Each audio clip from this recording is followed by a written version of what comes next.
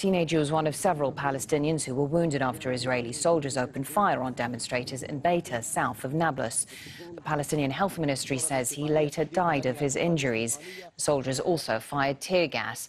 People had gathered to protest against the expansion of a Jewish settlement nearby. And Israeli security forces have arrested several Palestinian children in occupied East Jerusalem. The arrests took place close to the Al-Aqsa Mosque compound as part of what Israel is calling Operation Law and Order, aimed at cracking down on Palestinian protests. And dozens of people also gathered in the neighborhood of Sheikh Jarrah to show support for Palestinian families facing forced displacement. Stephanie Decker was at the site of one of the protests in occupied East Jerusalem.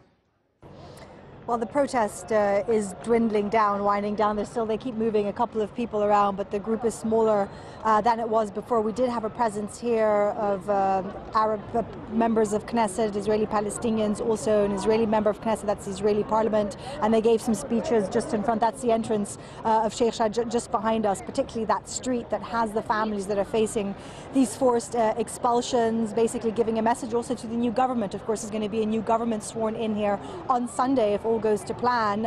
It'll be the first time in 12 years that Israel doesn't have Benjamin Netanyahu as its prime minister, but giving the message that this needs to change, that this policy needs to change. It's a policy that is backed up by Israeli law, as we've been reporting for a long time. The forced expulsion of these families goes back to what they argue is Jewish trusts having owned this land over 100 years ago, while the Palestinians have rights and papers as well, but they're not afforded the same legal recourse. And this is something that, yes, we're talking about it now. The spotlight is back on it now because of the events of the past month, but this is something that's been going on for decades, and it's something that will continue. So this is why people here are trying to keep up momentum, keep up the international spotlight, let's say, on something that is ongoing and has been ongoing for many, many years.